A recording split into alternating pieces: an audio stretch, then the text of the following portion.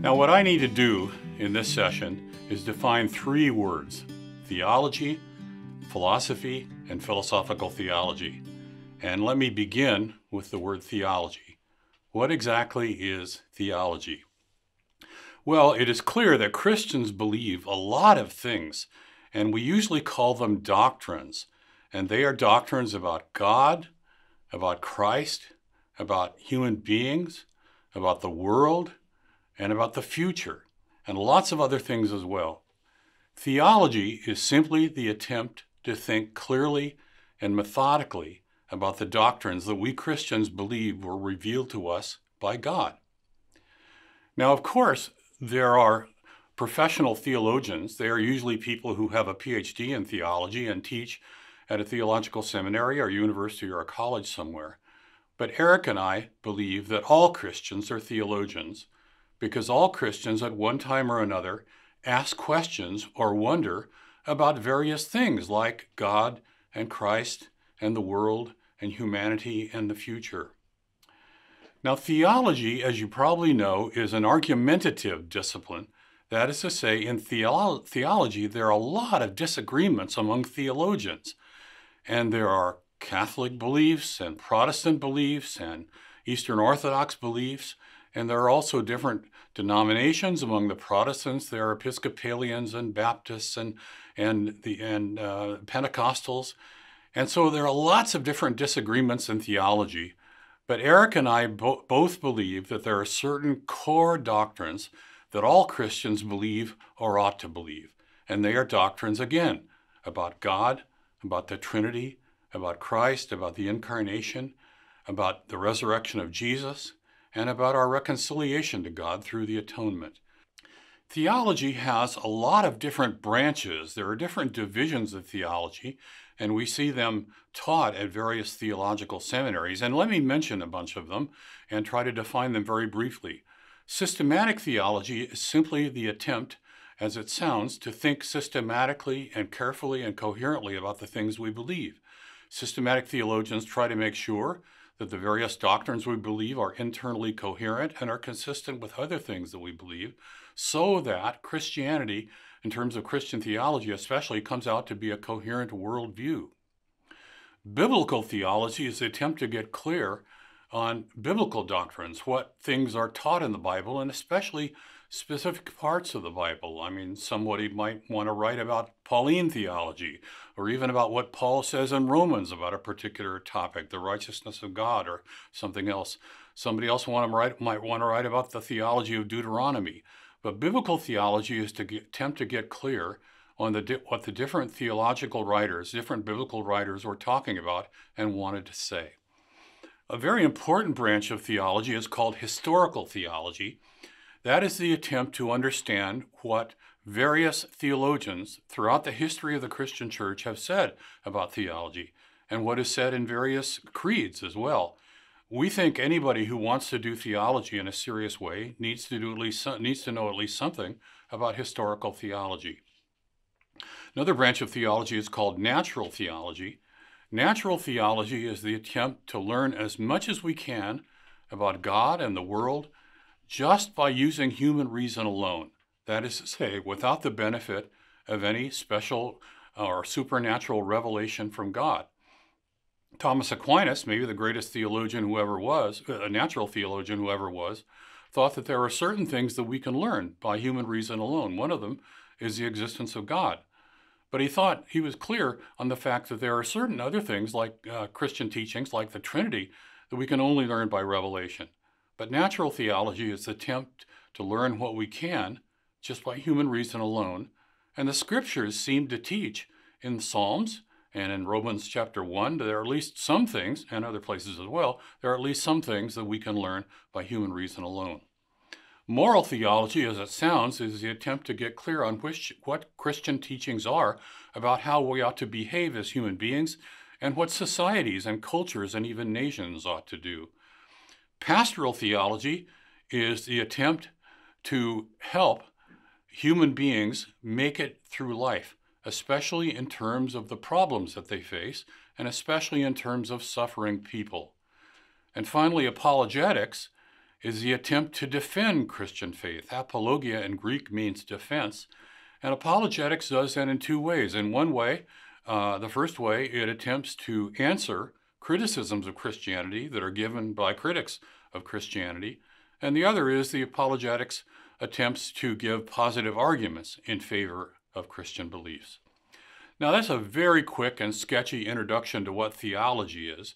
So let me move on to the question, what is philosophy? Now, philosophy is a term that philosophers themselves disagree about how to define it precisely in any case. But interestingly, there is widespread agreement among philosophers about who the great philosophers were and what the topics are that philosophers should investigate. But at any rate, our answer, the answer that Eric and I give to the question, what is philosophy, is that philosophy is the attempt to answer ultimate questions. Now, what is an ultimate question? Well, a question has to satisfy two criteria to be an ultimate question. First is, it has to be a question that people are deeply interested in answering. And second, it has to be a question that cannot be answered by the methods of science. For example, let's take the question, was Julius Caesar right-handed or left-handed? Now, that is a question that nobody is interested in answering. Maybe there's somebody who's doing a doctoral dissertation on Roman history and wants to know the answer to that.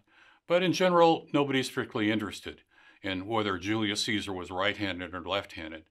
On the other hand, there are certain questions that keep appearing in human cultures and civilizations through the centuries that it's obvious that people really want to answer if they possibly can.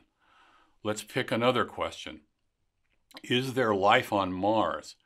I know that that's a question that satisfies the first criterion because every time we send a probe to Mars and it ends up being successful and there's a press conference at Jet Propulsion Laboratory in Pasadena, the very first question that the scientists get asked by the reporters is, well, did you discover any evidence that there is or ever was life on Mars or anywhere else in the solar system?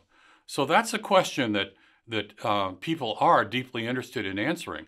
But the thing is, it is a question that can be satisfied, can be answered by the methods of science. We don't now know whether there is or ever was life on Mars. We've got some hints, but we can imagine doing a thorough investigation of the planet Mars and discovering that there was life on Mars, or maybe even there is life on Mars, or that there is no evidence that there is any life on Mars. So that's a question that's not a philosophical or ultimate question either, because it can be answered by the methods of science. Now, what are some questions that are ultimate questions? Well, one is the question, will I live after I die? In other words, after I die, will I go on being the human I am as a conscious individual? It doesn't seem to me that science can answer that question. There's no experiment we can conduct in a physics lab or a biology lab to answer it. There's no set of numbers we can crunch to find the answer. There's no poll we can take. How many people in the citizens of Grand Rapids, Michigan believe in life after death? I mean, that won't answer the question either. And it obviously is a question that people are very deeply interested in answering. So that, will I live after I die? That is an ultimate question or a philosophical question. Another one would be, what is the meaning of life? Why am I here? And how do I live the good life? And obviously it seems like that's a question that people really want to know the answer to, but we can't answer it in any of those methods that we've determined that science uses. Does God exist? That's another one. Some people think that we can prove that God exists. Thomas Aquinas actually thought that, but a lot of other people think we can't prove that God exists or prove that God doesn't exist. And people, almost everybody, even most atheists, really would like to know whether God exists, and so that's an ultimate question. Do we have free will?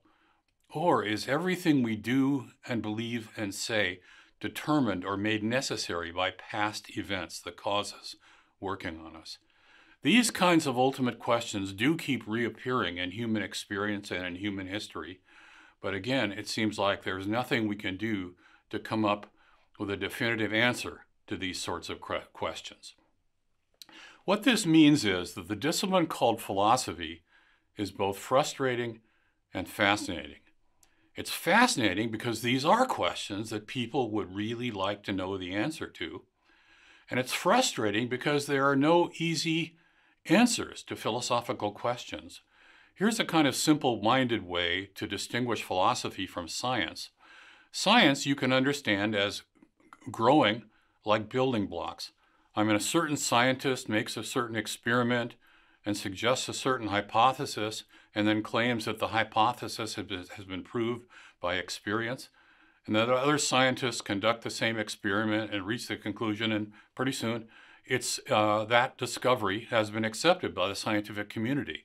And then on the basis of that discovery, other scientists can make other discoveries. Philosophy does not work that way.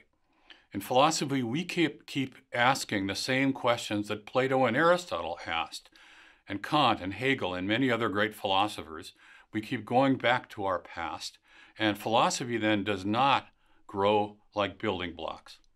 On the other hand, philosophy does seem to many people, even people who maybe have taken a class called Introduction to Philosophy, does seem to be kind of vague and speculative. And I think Eric and I have to admit that sometimes it is that. But we think philosophy at heart should be down to earth and realistic and even helpful, because it helps people answer the questions that they would really like to answer. We think, just like we said before, that every Christian is a theologian. We think everybody is a philosopher because everybody asks philosophical questions at one time or another. Of course, in philosophy, we have to recognize our intellectual limitations. We have to recognize there are some things we know and some things we don't know. But in philosophy, we try to develop certain intellectual virtues, and philosophy can help people develop those virtues.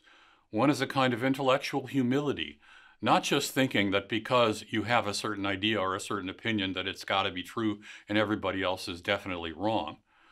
And this goes along with a kind of intellectual open-mindedness, being willing to listen to other points of view, and even being willing to listen to criticisms that other people honestly have of your point of view. Philosophy can also help us avoid intellectual carelessness. That is to say, we think a lot of thinking is characterized by a kind of sloppiness, and philosophy can help you develop the intellectual carefulness that you need. It can also develop a kind of autonomy in the sense that you don't accept something that somebody else says just on the authority of that somebody else. Of course, sometimes other people know more than we do and we accept pretty much what they say, and that's fine, but you don't accept something just because somebody else says it. Now, third question, what is philosophical theology or Christian philosophical theology? I need to point out that the relationship between theology and philosophy is a complicated one throughout the history of Christian theology. Some people have thought that philosophy is or ought to be an ally of Christian theology. Other people have thought that it's an enemy. There are certain similarities and certain differences. Some of the similarities are, well, first of all, that both philosophers and theologians look to the past. They look to past practitioners of philosophy and theology, study them seriously, and studying them makes up a great part of what philosophy and theology constitutes. Furthermore, both philosophy and theology strive for connected, consistent, coherent teaching. But there are some certain really big differences. Here's probably the biggest of them. In philosophy, we accept nothing on authority. Of course, some philosophers will accept something, some opinion or theory or belief because a professor said it or somebody they respect said it in a book or something. I mean, that does sometimes happen. But philosophy as a discipline accepts nothing on authority. It accepts a given claim or theory only if the evidence in favor of that theory looks to be strong and powerful, and the evidence against it seems to be weak. On the other hand, theology is very different. In Christian theology, we do accept certain things on authority. For example, if there is something that Scripture, when correctly interpreted, clearly teaches it is an obligation of all Christians to accept that claim, and that is what Christian theologians do, or certainly ought to do. And so that is the single biggest difference between philosophy and theology. Now then, what is philosophical theology? It is simply the attempt to use the methodologies and conceptual resources of philosophy and apply them to theological issues. What it does, it tests certain theological claims for their intelligibility, whether they even make sense, for their consistency, whether they're coherent with each other, and it leads, we think, to a deeper understanding of Christian teachings. So philosophical theology, we think, has a lot of value for the Christian world. One is, it helps us to achieve clarity in what we say and what we write, and avoid obfuscation. Obfuscation is writing in a confusing way. Most of the time, people who obfuscate, I think, don't really mean to, although I have read certain writings that seem to me that the author was trying to confuse issues. But nevertheless, in philosophical theology, we try to achieve clarity and avoid obfuscation. We also try to make careful distinctions. We also try to provide logical consistency and intelligibility, and maybe most of all, in philosophical theology, we try to be biblically faithful. One of the things that motivates Eric and me to do these sessions is that we think there are too many Christians out there in the world today who hold problematical opinions. For example, both of us know about a certain theologian who wrote an article on the Trinity, where he ended up saying that the Trinity means that the number 3 equals the number 1. That is wrong, and no Christians should go there. I think there are a lot of Christians today who believe something like this: anything you want to believe is okay as long as you're sincere. That is wrong, and no Christian should believe that. I think there are Christians out there today who believe something like this: any Christian who is suffering from disease is not praying hard enough, or is not a good enough Christian. That is wrong, and no Christian should believe that. There are also Christians who believe, Eric and I have both encountered people like this, who think that after we die, we will live forever with God. That part is true, without our bodies. Our bodies will rot away permanently in the ground and will be together with God there as our souls. That is wrong, and no Christian should believe that. The Christian teaching is that Christ himself is at the right hand of God the Father in his resurrection body, and we too will be raised in a resurrection body to be with God. Now, obviously, there is more to thinking and speaking about God than just logic and philosophy, but we think those disciplines can help us to avoid sloppy thinking and be better Christian thinkers. We think philosophical theologians have a lot to contribute, and we commend that to you, that discipline to you, although we recognize we need to learn, philosophical theologians need to learn from other theologians and even from pastors and church leaders.